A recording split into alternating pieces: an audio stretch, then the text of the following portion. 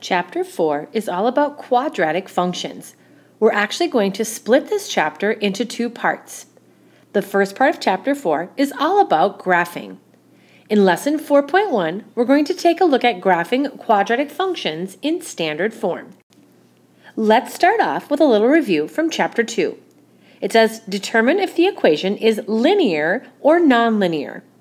In our first example, y equals negative 4x plus 8, that looks like slope-intercept form for a line, and our exponent for x is just 1.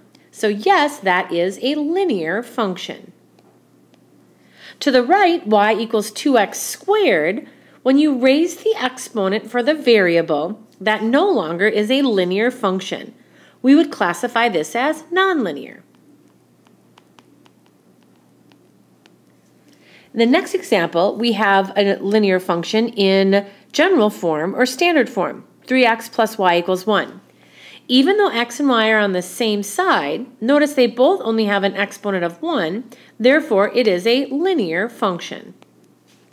In our last equation, we have x squared and x, and notice there isn't even a y, it's just equal to 0.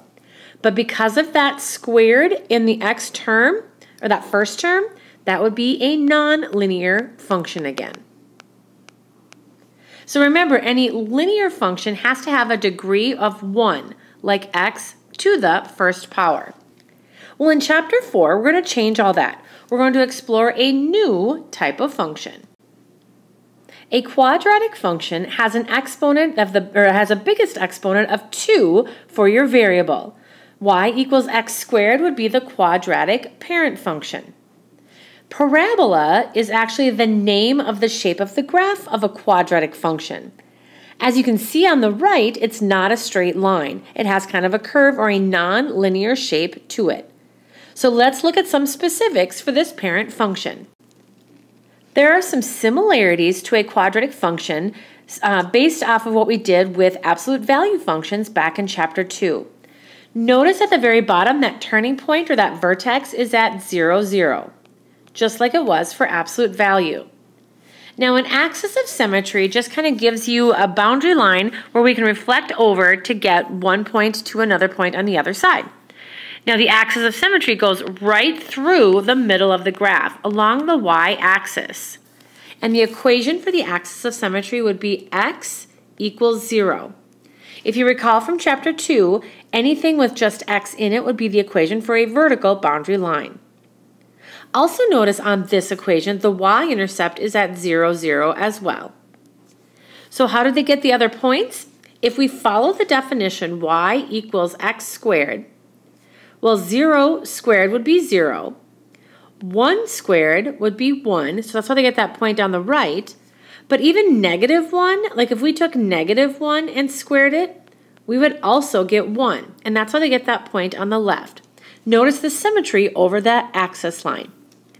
2 to the right, 2 squared would be 4. There's that point up here. And then negative 2, also if you square the entire part, gives you that positive 4.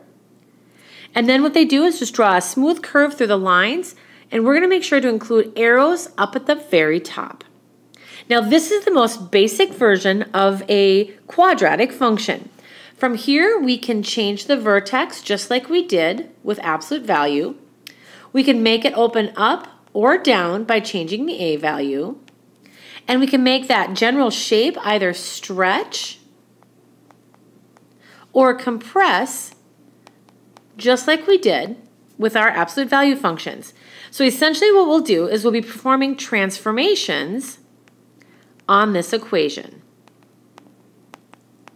similar to what we did with absolute value. Let's start our transformations by focusing on the coefficient in front of x squared. That would be the a value. If you recall from absolute value functions, when the absolute value of a is greater than 1, we described the shape as stretches vertically. If the absolute value of a is between 0 and 1, the graph compresses vertically. And then remember, negative does something totally different. If your a coefficient is negative, the graph reflects over the x-axis. So we're going to describe our transformations just like we did in Chapter 2 and then sketch the graph. You'll notice for each example on the right, I already have the parent function drawn in for you so that we can see the transformation. We're asked to describe the transformation, then sketch the graph. If we have f of x equals negative 4x squared, that means a equals negative 4. Easy enough. So to describe in words the change or the transformation of the parent function, the absolute value of negative 4 is just 4, and that's greater than 1. Because of that, we would say that this graph will stretch vertically. So make sure to write that down. And we'll show that with our graph. Because a is negative, we're also going to be able to describe it as reflecting over the x-axis.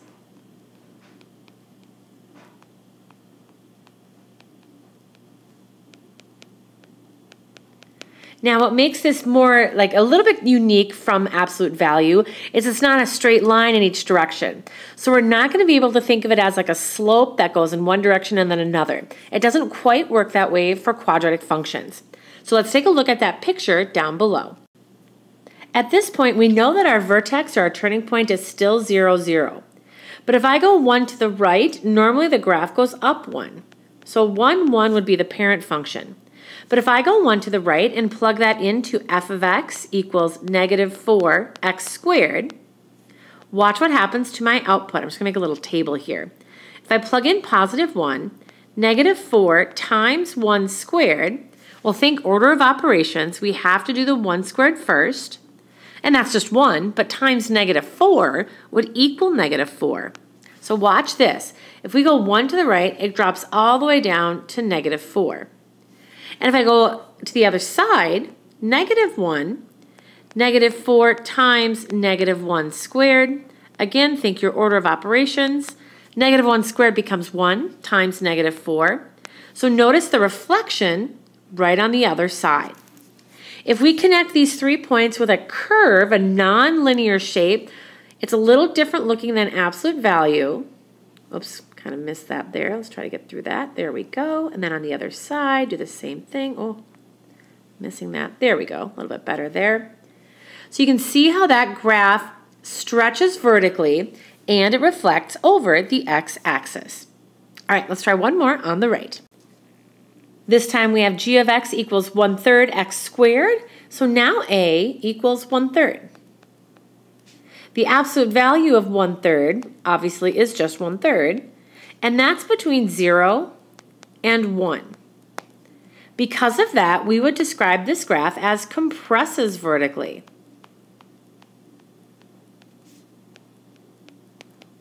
So it's not going to open up quite as steep as the parent function. So let's test that out down below. We know that our vertex is going to stay the same, but now 1, 1 is going to go somewhere else. If we plug in 1 for x to just verify what's happening here, 1/3 times 1 squared stays 1/3. And if we flip it to the other side and plug in negative 1, 1/3 times negative 1 squared would still give us 1/3. So watch this on the graph. If we go to the right, we're just going up 1/3 for our new shape. And then the same thing on that left-hand side. That's a point. There we go. If I plug in 2, watch this, 1/3 times 2 squared. Well, by definition, order of operations, 2 squared is 4, and 1/3 times 4 would be 4/3. So if I go over to 2, I'm going to go up 1 and basically 1/3. Oh boy, right in that mess right there. Let's clean that up. We don't want that in our way. So 1 and 1/3 is the same as 4/3, so up a little bit higher. And then I'm just going to reflect that to the other side at negative 2. We know it's going to do the same thing. I'm going to try one more. Plug in 3. And if we take 1/3 times 3 squared, well, 3 squared is 9. And 1/3 times 9, well, that's just 3. So watch this. If we go 3, we're going to go all the way up to 3 over here. And then negative 3 would give us that same output. So as we connect these points, see how the graph kind of opens up a little bit wider than the parent function? That means those points are compressing or getting closer to the x-axis, and they're not getting quite as steep as that parent function. And that's just what the a value does. Flip it over and we'll see other ways we can transform these quadratic functions. A quadratic function in standard form has an x squared term and an x term. So ax squared plus bx plus c, where a, b, and c are coefficients or numbers. So you know you're going to have a transformation of the vertex if you have an x squared term and then another term that has an x in it and then maybe something being added at the end. So these are important steps, all four of them, for sketching the graph of this type of quadratic function. Whoops, sorry about that. Let's erase that line down here. So the first thing you're going to want to do is calculate where the new vertex is. This is going to be the most amount of work in step 1. Once you get through this step, the rest of them should be pretty easy. So the formula to figure out where that new vertex goes starts off by taking x equals negative b over 2a. Get to know that formula. You're going to use that a lot. And if that fraction can be simplified, always do that before the second part. To get the y value of the vertex, you're just going to plug that x value back into your equation. When you're done, you write it as an ordered pair. That's step 1. And again, that's the most amount of work. The rest of it should be pretty easy after that. Step 2, we're going to translate that axis of symmetry. So remember on the front, we drew it right on the y-axis where x equaled 0. Well, if we're changing where the vertex goes, we're also going to change the axis of symmetry. And get this, the equation is the same as what you did up in step 1. But make sure it's in equation form, and then you draw that dashed vertical line. And that's all you do for axis of symmetry. From there, it's pretty easy to calculate the y-intercept. The y-intercept, if you plugged in 0 for x, everything would cancel out except for that constant at the end. So whatever c is up above, that's where the y-intercept is. And then we want to just find some symmetry with this shape by finding a reflection point. Take your y-intercept and then reflect it over the axis of symmetry. And that should give you enough information to sketch that non-linear shape for the parabola of that quadratic function. However, sometimes it doesn't look like you have enough information. So when all else fails, you can find other points by simply making a table. And we'll have to do that over on the right. All right, are you ready? It says list the key features of each quadratic function, then sketch the graph. The key features are just those 4 steps on the left-hand side. So we're going to state the vertex, the axis of symmetry, the y-intercept, and then find a reflecting point. All right, so first thing we're going to do is find the vertex. I want to make sure we're clear on what the coefficients are. So I know a equals 2, b equals negative 8, and c equals positive 6. Those are going to be the numbers we use in our work. To get that vertex, step 1. And again, this is the most amount of work. It's going to be an ordered pair answer when we're done. Okay, well, I did that last time. Hang on, in my notes, not on here. In my notes I did that. Here we go. So I'm just writing an ordered pair to getting that set up. All right, so underneath this, I'm going to write x equals negative b over 2a. Now, b is already negative, so if I do a negative b, we get a double negative in the numerator. 2 times a would be 2 times 2. And then it said simplify that fraction. The double negative on top would make it positive 8. And then 2 times 2 in the denominator is 4. And 8 divided by 4 is 2. So that's half of our vertex. To get the y-coordinate, we're going to take 2 and plug it back in for x in the equation. So we have 2 times 2 squared minus 8 times 2 plus 6. This is where order of operations and attention to detail are going to be helpful. If we think order of operations, it's important to note you have to do the exponent first. 2 squared is 4, and if we take 2 times 4, we would get 8. 8 times 2 is 16, so we have 8 minus 16, and then plus 6 plus 6. So 8 minus 16 plus 6 equals negative 2, and that's the y-coordinate for the vertex. So that's all just step 1. But remember, that's the easiest part, or that's the most amount of work. After that, the rest of it should be easy. So down on your graph, let's go ahead and plot 2, negative 2. I'm just going to slide this down a little bit. 2 to the right and down 2. There's our turning point for this quadratic function. Step 2, write your axis of symmetry equation. Remember, it's the same answer that we got up here, so that's the easy part. X equals positive 2.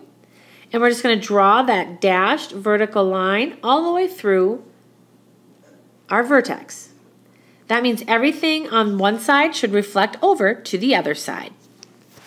We now need our y-intercept. And again, this is also pretty easy. The y-intercept is just that last number, that constant of c. So that would be 0, 6. Let's go ahead and plot that on the y-axis. And then it says the reflection point. So here's how this works. Notice the y-intercept is 2 units away from the axis of symmetry. So I'm just going to reflect it to the other side, right here like so. And that point is at 4, 6. All I did was I took my y-intercept and just reflected it over that line. But I'm just going to erase that so that doesn't mess with my shape at all. Notice we have our vertex at the bottom, right here. We have our y-intercept on the left and then our reflection point on the right. Let's draw a curve through those points. Bring it back up. Arrows at the top. And there is your parabola, the shape for a quadratic function. And that's enough, I think, for this video. We will finish the rest of our notes tomorrow in class.